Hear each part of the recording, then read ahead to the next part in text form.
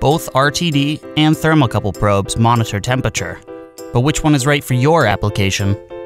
The first question to ask yourself is, what is the temperature range you are trying to monitor? Generally, if the temperature is above 850 degrees Celsius, a thermocouple would be used, and for anything below 850 degrees Celsius, an RTD would be used.